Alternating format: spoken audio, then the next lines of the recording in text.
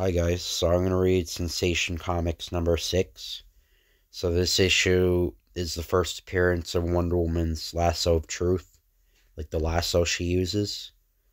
And, yeah, and like I said last video, I'm sorry I didn't upload in a while, and my throat's really, I'm sick right now, so the voices aren't going to be as good as I usually do them.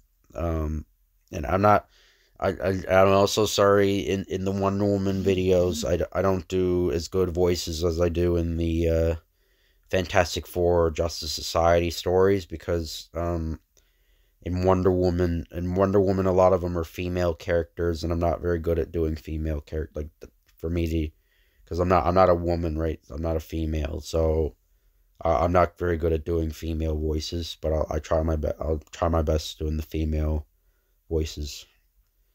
But Wonder Woman by Charles Malton. With the beauty of Aphrodite, the wisdom of Athena, the strength of Hercules, and the speed of Mercury, Wonder Woman leads the youth of America in a glorious crusade against viciousness and ruthless aggression. Gorgeous and unpredictable, the amazing Amazon maiden darts from the clear blue sky and her silent invisible plane to help her save America, the last stronghold of freedom and democracy.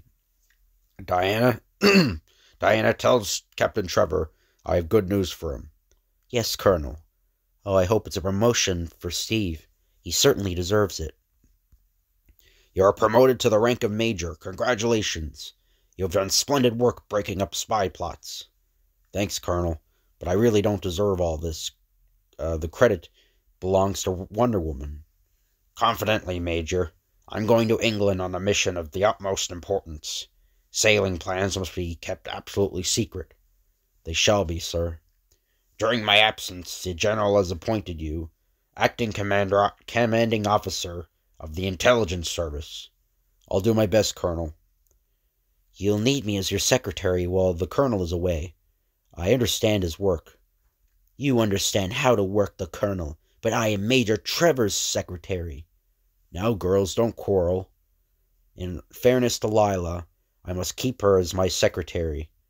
You, Diana, must take a 2 weeks vacation until the Colonel returns. You're right, I'm sorry I spoke.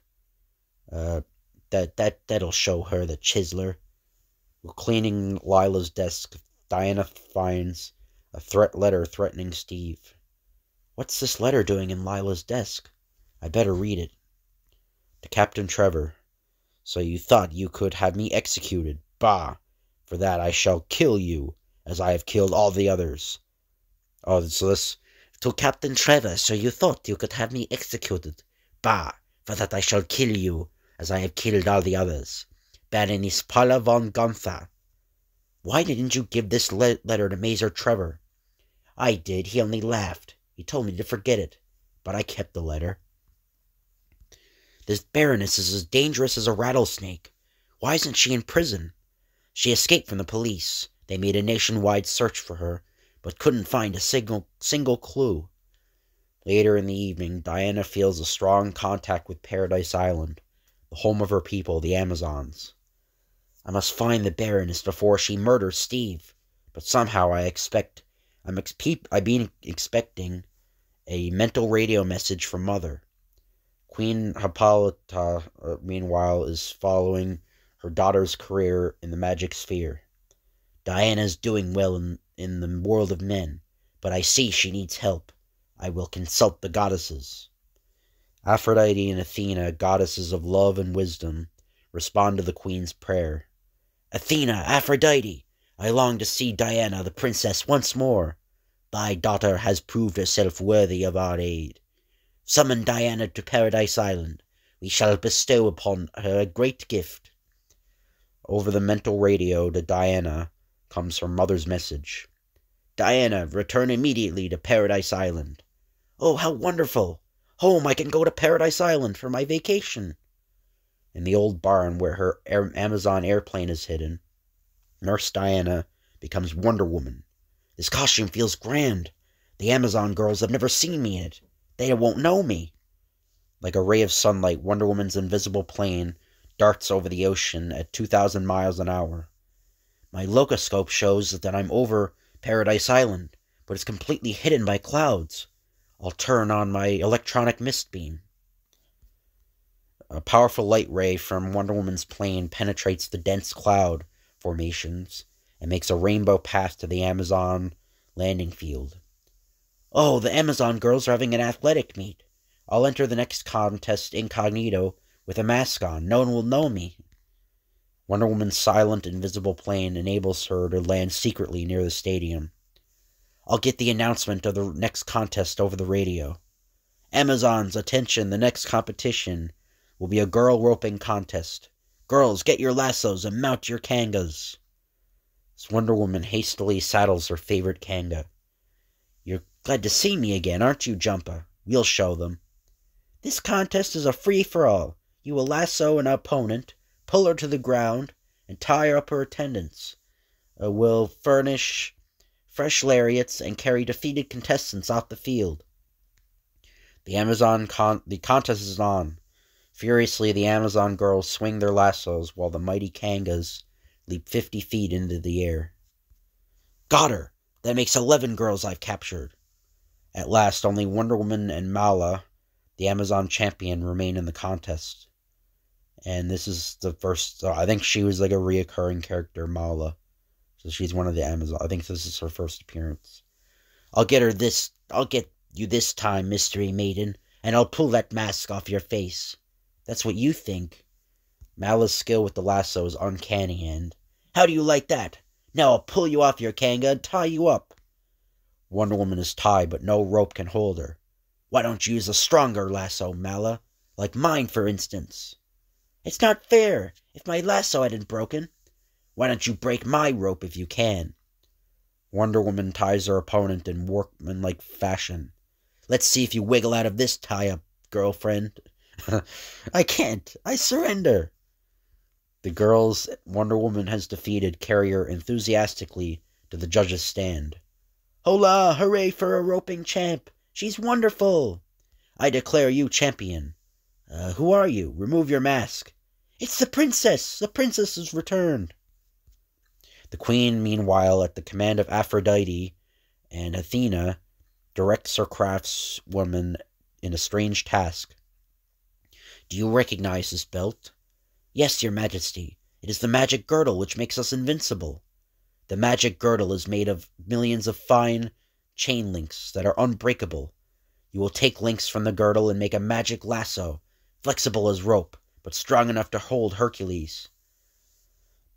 The magic lasso is delivered to the queen. This is the slenderest chain ever made, your majesty. Yet it cannot be broken. You have done well, Metalla. Daughter, how I am glad to see you. Mother! I thought I'd never be permitted to come back to Paradise Island. Alas, you cannot stay, darling. The goddesses have summoned you to reward you for your splendid work in the world of men. This magic lasso is made for you at our goddess's command. Why, it's made of chain. How marvelous. This chain rope is perfectly balanced. It throws beautifully. Ah, the princess doesn't know her own strength. Careful, daughter, you'll hurt Metalla. All night Wonder Woman prays to Aphrodite and Athena, and at dawn, having proved thyself bound by love and wisdom, we give thee power to control others. Whomever thy magic lasso binds must obey thee. Wonder Woman tries out her new power. Good morning, Mala. You're up early. I heard you were going back to the world of men. I want to go with you. No, Mala, I must go alone. No other Amazon maiden must give up her heritage. I don't care. I'm going anyway. Mala, you must not try to follow me. I'm going to follow you in my speed plane. Try to stop me. So you want me to stop you, eh? Eek! Let me go! You are bound by my magic lasso. You must obey me. Promise that you will not follow me today in your plane. I promise. After locating the murderous Baroness on the magic sphere, Wonder Woman bids her mother farewell. Let what love and wisdom guide you, daughter, in the world of men. Of course, goodbye, mother darling. And so Wonder Woman's silent, invisible plane glides swiftly back across the far seas to America. But Wonder Woman's happy memories of Paradise Island are shattered abruptly as she turns on the radio. A bomb exploded today in Major Stephen Trevor's office. Fortunately, Trevor had changed offices. So that warning note was no fake. The Baroness's agents planted that bomb. Hiding her plane, Wonder Woman races at a terrific rate of speed to Trevor's office. Bonk, bonk. I must tell Steve what I learned in the magic sphere about the Baroness. Wonder Woman, my angel. You always come when I need help. That's an angel's job. Tell me your troubles. Colonel Darnell sailed for England on a secret mission. His ship disappeared. Disappeared? What do you mean? Darnell's ship was in a convoy. It couldn't have been sunk. No submarines near. We lost contact. The destroyers searched, but the ship was gone. What ship was it? The Colonel is on the Gigantic. The Gigantic! Great tears of Aphrodite! To solve the mystery of the disappearing ship, let us go back and follow the Baroness Paula, Gestapo agent and murderess, on her way to prison. You are so kind, officer, and handsome. Sorry to do this, but I must have the key to these handcuffs, and since you'll never give it up alive, well... Releasing herself from her handcuffs, the Baroness escapes and issues orders to her agents. We have planted the time bomb, Excellency. Very good. Prepare the test of my invisible ray. Lie on that bed, slave. Oh, no, please don't kill me. When I turn on the current, both bed and girl become invisible. I must find out if my ray injures one who disappears. As the metal bed becomes electrified, it glows with a strange ray, which baffles human eyesight. Ach, wunderbar! The bed is gone, but I can hit it. Eek, that's me you're hitting. My ray is a success. The glowing metal does not hurt humans. The glowing metal does not hurt humans. Pack my invisible ray into that trunk. Carry it into Lady Champley's cabin on the Gigantic. I shall be Lady Champley. Oh, it's so sweet of you, my dear Lady Champley. Actually, I don't know what... Okay. It's so sweet of you, my dear Lady Champley, to lend me your passport. How fortunate that we look alike. Oh, no, so she's British. No, I'm a dumbass, sorry. So, it's sweet of you, my dear Lady Champley, to lend me your passport. How fortunate that we look alike. I never disliked my looks. Until now, you'll be shot for this. But the Baroness sails unsuspected. At the captain's table, she meets an old friend. Lady Champley, Colonel Darnell. I seem to remember meeting you before. Oh, rather not, Colonel. I'm rather frightfully sure we never met before. But after all, we met now, and that's what counts, isn't it? At the Gigantic nears Europe, the strange grimy figure of a stoker slips into Lady Champley's cabin. Ah, Hans, have you arranged to disable the ship's engines? Ja, Excellency, whatever you command. Let the ship's engines stop in half an hour. I will make the vessel invisible. Ho, ho, then that will fool them. Count on me, Excellency. Through the porthole of her cabin, the Baroness passes the electric cable of the invisible ray. The powerful magnet on the end of this cable will clamp it to the ship's metal hull. I'll turn the ray on now. In 15 minutes, this vessel will be invisible. Now to wreck the ship's radio. Good evening, Lady Champley. May I send a radiogram for you? Yes. Give Paula von Gunther's regard to the Americans I have killed. Oh, he was an American. Okay, and deliver the message yourself.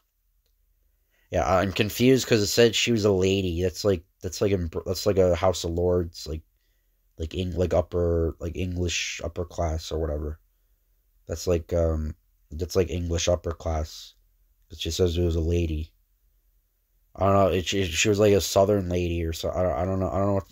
I'm not sure which one it was, but I'll just do a British one. Bang. The small bomb ought to ruin the radio beyond repair. Boom! What blew up?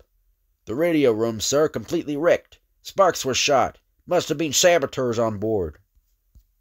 We're losing speed. What's the matter? Engines have stopped, sir. We can't locate the trouble.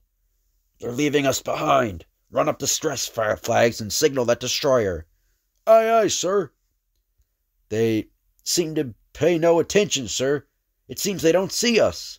Impossible. They must see this ship drifting here. The Gigantic is no rowboat. The Baroness, meanwhile, does a little signaling of her own with a private radio transmitter. Ah, that's the radio code signal of von Luckner's U-boat. I'll give him our position. ... A Nazi sub. Shall we take a shot at him, sir? No, he's too close. He'd sink us before we could launch the boats. But the submarine commander cannot see the Gigantic. This is the position the Baroness gave, but there is no ship here. Some mistake, mein Herr. I'll radio the Baroness again. The Baroness, learning that the U-boat has arrived, turns off the invisible ray. Now von Lochner can see the Gigantic and blow it up. I'll save Colonel Darnell and make him talk. Gracious lady, you have done brilliantly. The Führer himself commends you. I have an unexpected prize for you. Colonel Darnell, Chief of American Intelligence, is on this ship. We will take her intelligence colonel with us. To the rest of your good Americans we will bid farewell. Of course you'll give us time to launch our boats, Commander? Oh, of course you'll give us time to launch our boats, Commander? It will do little good to launch boats, Captain. I have orders to sink this ship with all on board without trace. You butchers! You murderers! You... We will try to sink her with one torpedo. That's good sport. You should have let them launch the boats. It would have been fun to pick them off with rifles. Meanwhile, in Washington, Trevor despairs of saving the Gigantic. It's no use. The Gigantic, when last heard from, was 2,000 miles away. Even the fastest plane would take 5 hours to reach her. I'll get you there in an hour. Come on. Let's jump. I'll carry you, Steve. No, you won't. I know Papoose. I'll go down on this rope. Speeding faster than humans have ever flown before, Wonder Woman hurls her super plane across the Atlantic. There's the Gigantic, Steve. Yes, and look. There's a U-boat about to sink her. There goes the torpedo. We'll be too late. Too late for regrets. I'm going to power dive, back loop and jump. I'll stop the torpedo. You board the ship. Wonder Woman hits the water at an incredible speed. Her indestructible plane bounds high in a back loop, and that landing Wonder Woman made was a miracle. Now to get these nasties. Wonder Woman races after the torpedo. This may be a race with a bang-up finish. Just in time, she climbs aboard the deadly missile and twists its steering mechanism. Before von Lochner can launch another torpedo, Wonder Woman throws her magic lasso. I've got you. Order your men to surrender. Never, you ack, but something makes me. Men, lay down your arms. You boys may feel a bit chilly swimming over to the Gigantic, but that will get you... you'll get a reception that'll warm you up. I think I'll put these two in a prison of my own choosing and see if I can reform them. Goodbye, Steve. Give my love to Diana Prince. You saved me and everyone on the Gigantic. I don't know how to thank you, Trevor. Keep 'em flying. Forgive the usual refrain, Colonel, but thank Wonder Woman, my beautiful angel. She did it all. With this great gift, I can change human character. I can make bad men good, weak women strong. But I can't use it on Diana Prince. She will have to go on mooning over Steve Trevor while he goes on mooning over Wonder Woman. A new and startling adventure of Wonder Woman in Sensation Comics every month. So I hope you guys enjoyed this video. If you could like, comment, and subscribe, that would be appreciated. Thank you all for watching, and I'll see you guys later.